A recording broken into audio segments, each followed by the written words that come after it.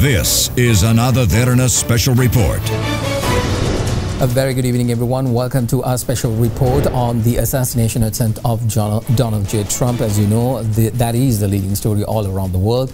Donald J. Trump in a rally, he was shot at. Somehow he survives it, and investigations are now underway as to what is going on.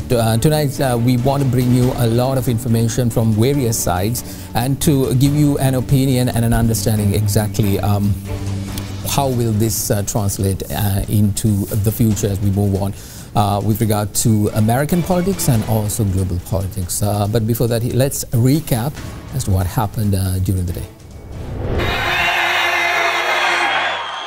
Donald Trump had been at the podium for just a few minutes in Butler, Pennsylvania, the latest of so many campaign rallies.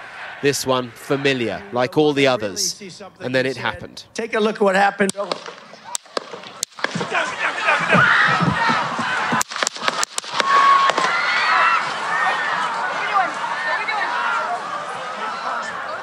Watch and listen again. Take a look at what happened. Two pops. Trump grabs his ear, then falls to the ground. Then a flurry. Then what appears to be one more shot and the piercing screams.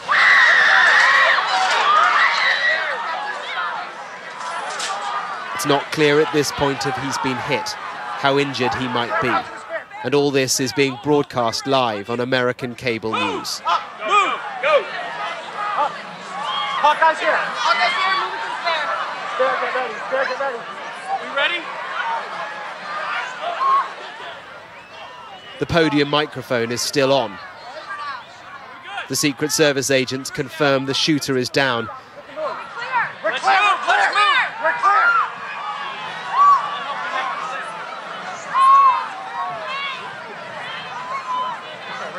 Come on. Let me get my shoes. Let me get my shoes. I got you, sir. I got you, sir. Let me get my shoes, sir. Hold that in your head. It's bloody. So we got to move to the car. And then they begin to move the former president. Watch out. It was an attempt to assassinate Donald Trump. It had failed, and he recognized the need for immediate defiance. He was then bundled into his vehicle and away. The still images capture this extraordinary moment for America. Trump under fire, vulnerable, defiant. Quickly, a statement from the former president came. "I was shot with a bullet that pierced the upper part of my right ear.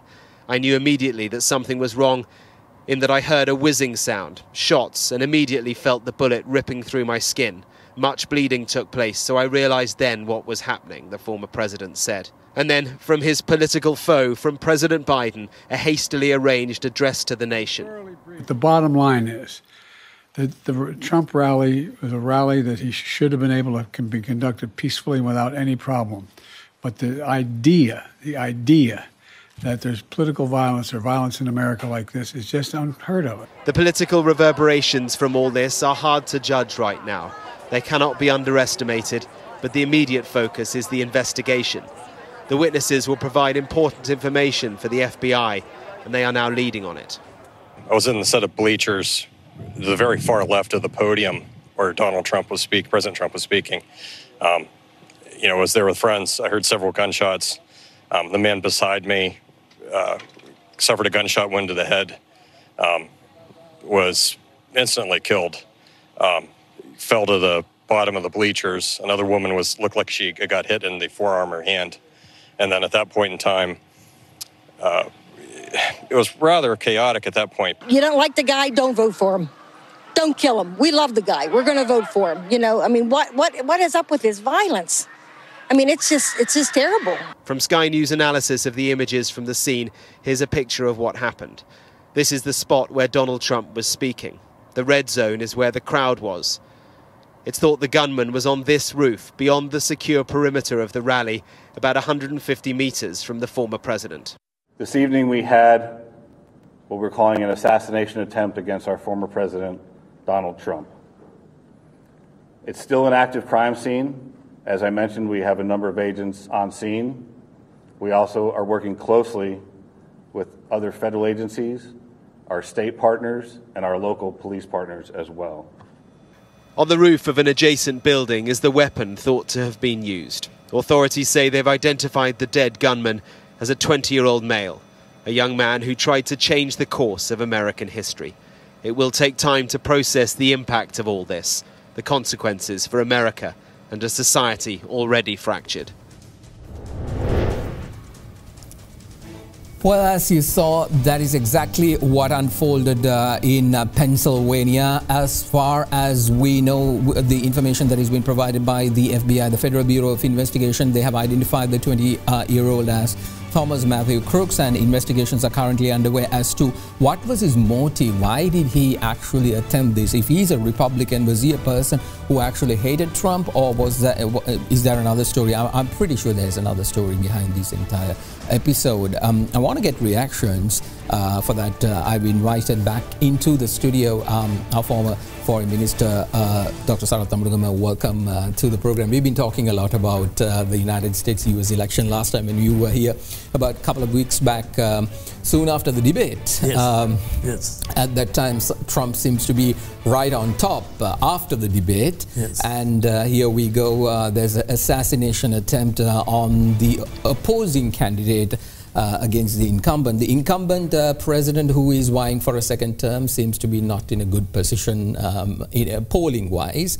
But Donald J. Trump has been targeted, and he survives this assassination attempt. How do you see this entire episode unfolding in America? Political violence. Sri Lankans are very much well known with regard to political violence, but how do we see this entire episode unfolding from America? You know, Mahesh, the French have a word or a phrase called déjà vu. Déjà vu means we've seen this already. Yeah. This is a recurrent nightmare in American politics, because you don't know at what time the trajectory of American politics can be changed by the use of violence. Of course, the classic one, which is there in the textbooks, is the assassination of Lincoln. Yeah. That has been imprinted into the minds of all Americans. But what was most moving was, of course, the assassination of JFK, of Jack Kennedy, which is burnished in the minds of almost everybody who lived at that time. So that in America, a favorite question is, where were you when JFK was shot? You find this in literature, in discussions, and so on. So now again, that horrible nightmare has come back very strong into any discussion of American politics. Now you have to take it in the context of what has gone on during the last couple of weeks. We discussed the debate. And since then, it became clear that the Democratic Party itself was having very strong doubts about the continuity of President Biden. Bloomer after a bloomer was seen, though of course the Democrats felt that those performances were better or minor lapses compared to, of course, the biggest debacle of the debate. So then we come to Pennsylvania. Yeah, battleground state. Battleground state. Pennsylvania is a key state in which normally the Democrats do very well. And both parties are vying for the Pennsylvania vote. We've always discussed about the Blue Fortress, the Rust Belt, the areas where earlier, historically, the Democratic Party was very strong and had its own strong organization right down to the grassroots. So Pennsylvania was a prize, and as seen by several things. I think within the last week, Biden himself visited Pennsylvania. Even Jill Biden, the First Lady, is currently there in Pennsylvania. Yes, she's there they are making a strong bid for Pennsylvania, and even during Biden's earlier tenure, he made special visits to Pennsylvania to seek the support of the labor unions and so on. And in fact, tomorrow, the Republican Party is having its convention also in Pennsylvania, in Milwaukee. In Milwaukee. So it's a very key time, crucial time, when this intervention was made through this shooter. Now, I think everybody held their breath, because in the present ethnic and what is now becoming a favorite word, identity politics. Yes. When you begin to analyze American politics, European politics, and even Indian politics, the interests of individual groups, classes, castes, interest groups, they all now come into the fore as identity politics. So identity politics has become a very major item in the American political agenda, and everybody held their breath, because if it was a black or a sort of Hispanic, all sorts of conclusions would have been drawn.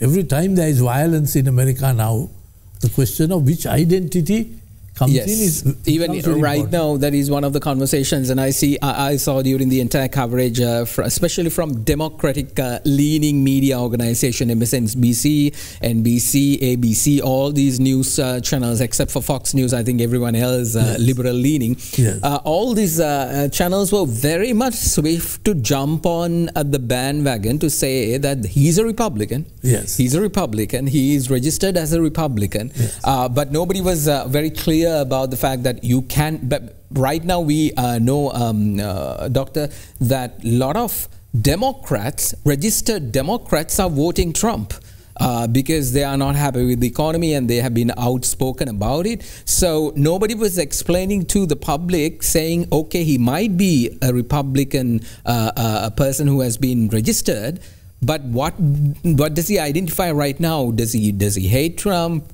Does he does he have a thing against the Republican Party? What was his narrative? None of that explained, but that identity persona came into play, and everybody jumped on the bandwagon to say, look, he's a Republican. Yes, that's true. And that is dangerous, isn't it? Yes, but even before you come to the political divide, there was the ethnic problem. Yeah. For example, the ever-present fear that it is one of the either a black or a Hispanic behind it would have had various other implications. Yeah. Immigration, because Trump has always been saying, due to these lax policies of Biden, opening up the frontiers and allowing large-scale migration, that even lunatics, rapists, criminals were coming across the border and spreading out into all parts of the US. And because of that quota system where the immigrants were being distributed along the different states, even states like New York and now Pennsylvania, which were generally liberal and pro-democratic states, are having second thoughts. I want to take a short commercial break right now. We've been talking about the shooting at the Trump rally that made news headlines all around the world that basically said that there is an assassination attempt. The FBI is now investigating this entire episode as an assassination attempt of the former president, the 45th president of the United States of America. This is our special report. We'll be right back.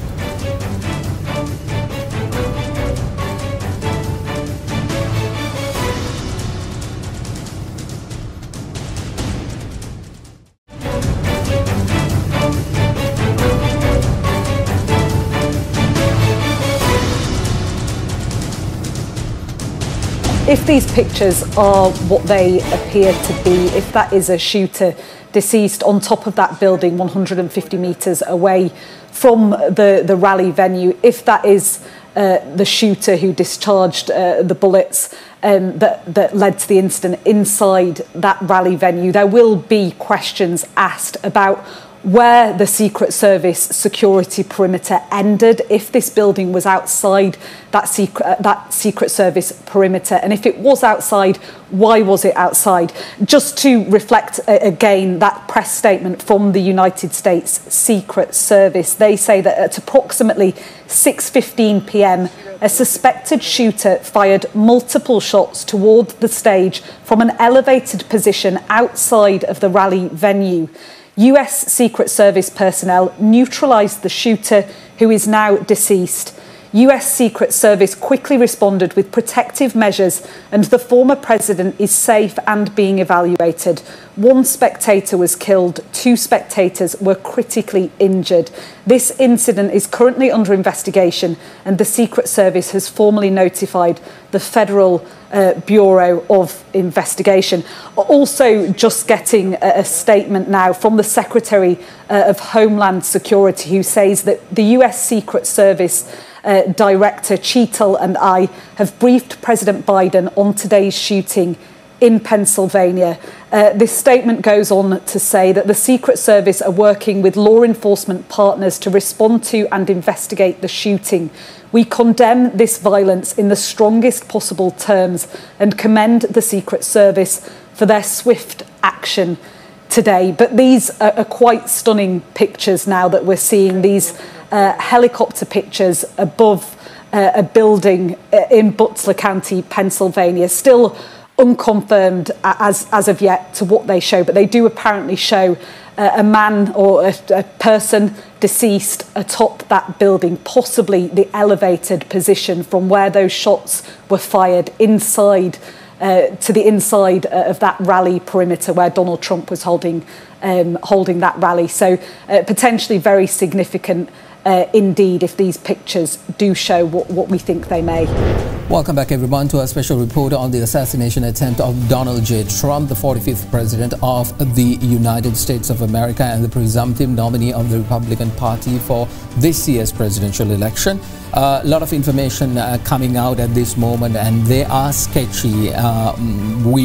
From now to months to come, we will be talking about this entire episode that occurred. Donald J. Trump somehow he survives this assassination attempt, and I'm pretty sure a lot of people, this would definitely have an impact in the upcoming presidential election. Polling wise, he is doing very well. We want to understand, would this translate into a different set of numbers for Donald J. Trump? We saw the same thing happening in the past for former President Ronald Reagan in his first attempt when he was coming out from the Republican National Convention. He basically was also shot at, but he survived that. And that particular election, it was a landslide. I think it was against Mondale. Yes, Walter Mondale. But yeah, exactly. Former Foreign Minister Dr. Saratha Murugama is with me. Doctor, how would this actually translate? Because political violence is not something that Americans are very happy to be identified with. They want to talk, we can have really hard conversations without violence. That is what they keep telling the world, and we don't see a lot of political violence. But this particular campaign was very different. You see their opponents being dragged into the courts, and we basically, what we see in this part of the world is what we saw in America, and now an attempt to assassinate. How do you translate this in, as the campaign moves on? Well, firstly, the entry of Trump has changed the political landscape of the United States. Usually the two contenders from the Democratic Party and Republican Party were very much mirror images. Not very much of a difference, because they all came up through the political system, went to the convention, thought they could make a run for the presidency, and they were put out as their candidates. And the voting blocks were more or less predetermined. There were the Democratic states and the Republican states. And a strategy had to be worked out so that you can have a winning combination. But once Trump entered the scene, all those bets were off. Yeah. He was able to attack particularly the basis of the Democratic Party. We already talked about the Rust Belt, or what was called the blue states, which were traditionally democratic states, but have now come into a stage where they are must-win states. Whoever wins those states gets the presidency. It was particularly significant for the Democrats because they are losing a grip on what was traditionally their area of operations. And the figures were slowly moving in Trump's direction, particularly after the debate. You find that governors of these states, calling Biden to drop out. Biden now to drop out, because when the presidency is lost, it's a clear indication that their governorships, senatorships, and congressmen also come into jeopardy. So just I want to mention that, so that with the entry of Trump, I think a certain element of, I think you also mentioned that, element of personal hostility, almost a private enmity has come on the scene. That was not there in the past. Not to say that you're old, but you would have really remembered the election of Ronald Reagan. And at that time, he was also an outsider. He was an actor who came to be a politician. And at that time, the Republican Party, the conventional politics of that time was thrown out of the window. And we see a similar situation with Donald Trump. How do you compare that to situation? Do you see now, after that assassination attempt of Ronald Reagan, a landslide for him during the election? I think he almost won all 51 states. But here, do you see a similar situation for Donald Trump, or is that the narrative going to change as we move on? Well, Ronald Reagan was a one-off chance because he was so popular. He started out as a Democrat and crossed over and became. And even Donald Trump started out as a Democrat. So, and he became the Republican candidate, and once he was there, he actually was the more liberal of the two contenders. His contender was Goldwater. Goldwater, he advocated nuking everybody, dropping the atom bomb. So once Reagan, though he came from the right, he came as the Republican candidate, most of the Republicans could, and also most of the neutral people could gather around him. And he was very popular as a person. This event would unite the Republicans to stand behind Donald Trump as the candidate for this upcoming election? I think so. This will merely put the seal on what is already a reality. The convention was there merely to anoint their leader, not to offer him any challenge. That's why the focus of interest came on to who's going to be the vice president. And you can see Trump played it very smart. He, up to tomorrow, or up to the convention, I think up until Tuesday or Wednesday. Wednesday, he has not disclosed the names, but several names he has thrown up and said they are all very qualified. So the interest went there. Nobody was going to say that Trump is being challenged for the main slot. The interest was in who was going to be his VP. Because again, the question of the VP for the Democratic Party is also now a live issue, because once, if by any chance Biden steps down, then there's another problem. Kamala Harris, whose polling is much less than even Biden. But of course, since this debate started, her recent polls have been climbing up. So they have a real issue there. But as far as the Republicans are concerned, it seemed easy movement for them with the nomination of the vice president. But this will probably accelerate that process. Now, you are a seasoned politician. You know what has been happening all around the world, and you've seen many political figures come and go. How do you assess Donald J. Trump as an individual? Because for me, this guy comes out of the woodwork. He's a well-to-do businessman, comes into the political stream, gets blackguarded like treated like in the media as a dog, because that's how much the liberal media ridiculed him. Somehow he was never given the chance or at least a little bit of doubt saying that he might win the presidency. He was completely written off from the liberal media, saying he will never become the president. There are videos on YouTube, you can see how a lot of people have been saying Donald Trump will never be the president. Then he was impeached twice. Then he was indicted, then convicted, now basically shot at. Every single person, I mean, like this character called Donald Trump, everything they throw at him, this guy takes it and makes his polling numbers to go up. This is a guy this is the character which we have never seen in recent history all around the world. Yes, he's a fighter. He's not only a fighter, he's a media savvy, personally a media savvy leader. For example, his use of social media. Because when he came, first time, the liberal media went for him, as you mentioned. Yeah. You see, for a long time, he had an open battle with the media. Normally, presidents try to play it safe by not trying to take on the media. But from the very beginning, except for Fox News, all the other what are called the liberal media channels were strongly against him. But he never succumbed.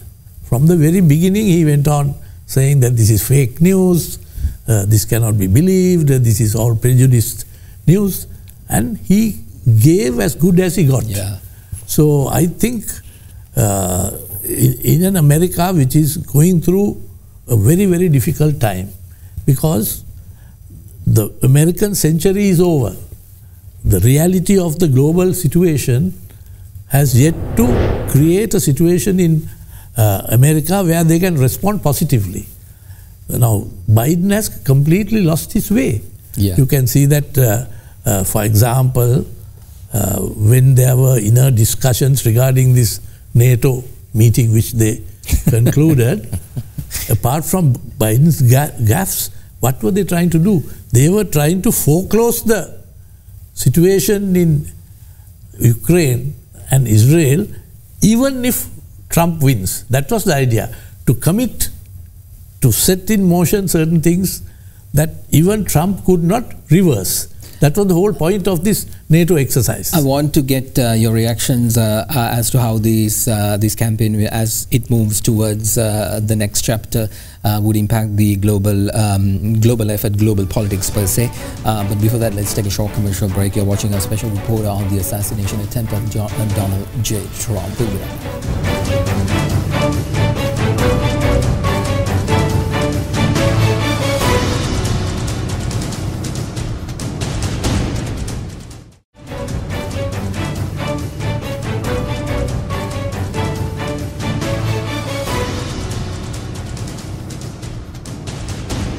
The protest didn't work, you got elected anyway. The impeachment didn't work twice, obviously.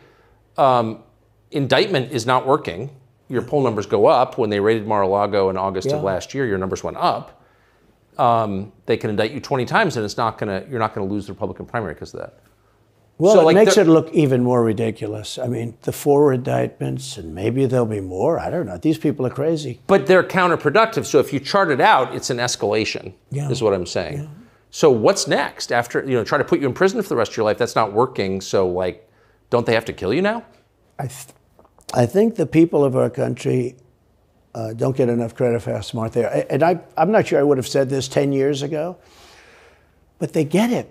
They really get it. When somebody gets indicted, your poll numbers go down. When somebody gets indicted, you announce, ladies and gentlemen, I'll be leaving to spend time with my family and to fight for the rest of my life on this stuff. But you're out of politics. I got indicted 4 times. All trivia, nonsense, bullshit. It's all bullshit. It's horrible when you look and you look at what they're doing. The boxes hoax, I'm covered by the Presidential Records Act. I'm allowed to do exactly that. He's not covered, and he's got 25 times the number of boxes. And he's got them stored in Chinatown. He's got them stored in a flimsy garage underneath his Corvette. At Penn, and by the way, at Penn he gets millions of dollars. China pays this guy millions of dollars. See, I think he's the most corrupt president we've ever had. and he also has the distinction of being the most incompetent. And I believe both. I mean, he's both incompetent and corrupt. So and who I is running the actually government? believe he's compromised because China knows so much about him. They know where the money comes from. They know where it is, who paid it, and they probably paid it. Well, that was a clip from an interview where Tucker Carlson did few months back, actually on the night of the Republican first primary that occurred. And as you saw, he asked a question. They will throw everything at you. The next thing they will do is try to assassinate you. How would you feel? And that's the answer that was given by Trump. This is something that I think a lot of Republicans were expecting to happen. But as you saw in American media, they were very swift to point out the fact that the shooter is a Republican registered voter. But, you know, as we move on with the investigation, we will get to know as to what the reality of that individual is. He's just 20 years old, so that brings another question as well. Dr. Sarath Amarugama, former foreign minister, is here with me. Doctor, let's ponder upon that. 20-year-old takes the AR automatic rifle, goes on an attempt, on a mission to kill the nominee of the Republican Party. I mean, there are this binary politics in America. So the candidate, the opposing candidate, how can an individual, a 20-year-old, I mean, usually you see all those assassination attempts, the people who were trying to assassinate, they were in their 40s and 50s and, you know, in later stages of their life. Now 20-year-olds are taking guns and coming at and trying to do things like this. This is a very scary premise. No, this raises a very big issue in American politics and also in American society. That is the question of gun control. Because today, the using of guns has gone completely out of control, gone berserk as far as America is concerned. All these guns can be just bought across the counter. Yeah. And only last week, one of the channels had an innovation by some of the states where just like you get a ice cream or a chewing gum, you could go and put your money and press a button and get all the ammunition you want. It has come to a stage where the country is divided on the question of gun control. But America is basically a country with the cowboy mentality. Yeah. It's a frontier mentality is there. You know, the story of Kissinger, what he called it, the lone cowboy riding into the sunset. This is burnished into the American memory. Everybody is very much, certainly the older people, the more conservative people, are desperate in not trying to have any type of gun control. They oppose it. It's a big political issue. And basically Republicans are for free use of guns. Yes. Liberalizing the using of guns. I think that would have been one of the reasons. It would have been easy to bring a gun into that particular rally because Republicans believe in carrying arms and they vigorously defend, exactly. I think it's the Second Amendment. Yes, it's their sort of theme which they have appropriated for themselves. And Obama, actually, in fairness to Obama, he tried some sorts of control, but he was blown out of the water. He just couldn't proceed with that. The second one is another interesting aspect of this deja vu. Again, we are coming to the talk of a lone gunman. You know, the lone gunman after Kennedy's death, that was again part of the American memory, you know, what was called the single bullet theory and the lone gunman. There's a huge debate as to whether this type of assassination of Kennedy could have taken place with one shot or two shots with a man like a gun by one man. So here again we see all the evidence tending towards the lone gunman theory. This will again reignite this idea of a lone gun. So a lone gunman with a highly ideological situation where people are angry with each other, openly they are talking about possible assassination, and when you can go and buy a gun from any place, then you have a very explosive situation. So gun control, lone gunman, single shot, all these are becoming very vital issues now. Doctor, that begs a question for me. Now, the age of this individual, Thomas Matthew Crooks, 20 years old, social media plays a very pivotal role in shaping the minds and mentalities of our younger generation. For a 20-year-old to take a gun, knowing very well that it will end his life because you know, he'll get caught, he's never going to go scot-free. 20 years, he decides this is enough for me. I need to do something that is you know, newsworthy for the rest of the world. Now, how can a person's mentality be such, you know, completely defamed in such a manner where they think that this is it? There's no other way. There's negotiations or talking or sharing ideas is no longer valid. You need to go to violence. Yeah, but here, we still don't know what the real situation is. We have the objective reality of a shooter. He has been shot dead by the authorities. Now a lot of investigation will have to take place as to the motivation, whether it is in fact a lone gunman or conspiracy. Normally, the police inquiries prefer to think of it as a conspiracy. So we will have to see whether this is a lone gunman, whether there was a conspiracy, whether it was a major conspiracy or a small one. So lots of issues are still there to be revealed. We are running out of time, Doctor. The final few minutes. In your opinion, how would this impact global politics and also the conversation on polarizing political opinions? Because that is something that is trickling down to the rest of the world. We saw that in France. We saw that in the United Kingdom. We see that in our conversations in this country as well. Polarizing opinions where the other side does not have the ability to basically listen to the opposing side. This we see here in America very well, and we see it here in Sri Lanka as well. What is your opinion on that? Well, my opinion is that the Biden administration, in particular, led by people like Jake Sullivan, went into an interventionist policy, intervening all over the world, either directly by warfare or by all sorts of internal machinations, diplomatic maneuvers to shake up the whole global understandings, the mutual trusts that were necessary to keep the world working, as it were. Now that has been shaken up by this Biden administration, and the world was now looking at America. Will there be a change and a change in this unnecessary interventionist and unsuccessful policies that are being followed by America? America is under stress. They are getting competition from China. They are getting competition from the Russians, from Iran, from Saudi Arabia. It's a paranoid situation.